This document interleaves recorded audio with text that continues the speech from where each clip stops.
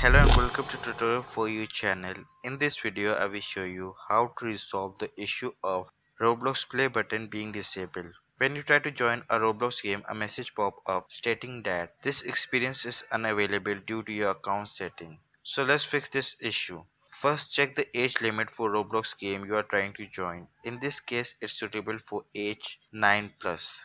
Then navigate to your settings menu. Simple tap on the icon resembling three dots. Then select settings. Next go to the parental control settings. Modify the allowed experience settings to your desired age group. You can select 9 plus or 13 plus.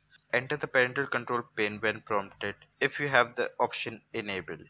Your settings are now saved successfully. Now that you have completed these steps, try joining the game again. You should now see the play button and be able to join the game without any issue.